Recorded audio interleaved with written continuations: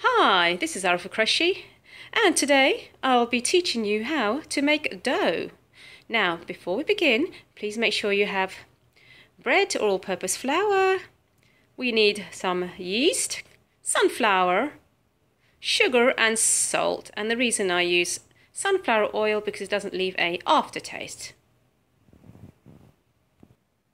Let's begin. You put 3 cups of flour, depending on the size of your family. So don't worry about that part. And then the next thing is we need to put a teaspoon of salt, which I'm going to do now.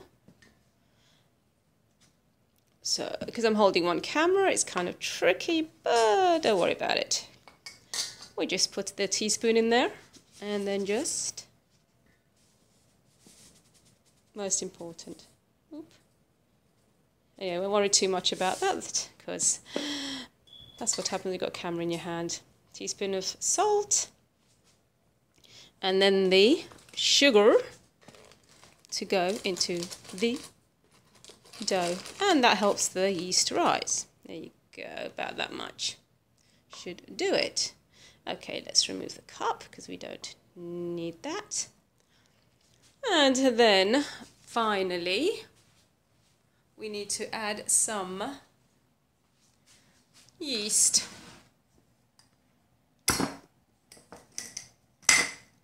Which is about a teaspoon. So this way we have all the ingredients together. And now, once you've prepared that, we will move on to the next stage. Okay, lovely people. To that now we're going to mix all the dry ingredients. We want to make sure it mix well.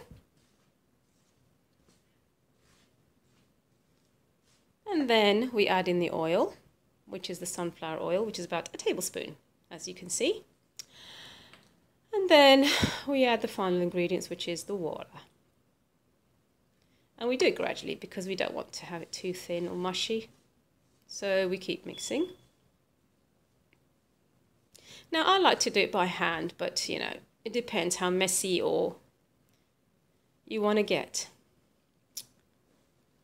And now I'll be composing a little tune. It's called the Dough Song, and this is how it goes. If you're feeling stressed and you're feeling low, come along with me and make some dough. Add in 3 cups of flour, a teaspoon of sugar, yeast and salt, and a teaspoon of oil, and put it all together and make a tasty feast. Mixy, and feel the beat. So anyway, we add in the rest of the ingredients.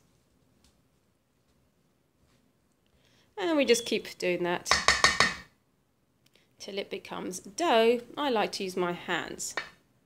And let me give you a quick tip. With dough, generally, if you coat your hand with oil, that actually stops the dough sticking. It's an amazing fact. Anyway, I'm going to put that to the side, and I'm going to start mushing like this. When you're feeling stressed and you're feeling low, come along with me and make some dough.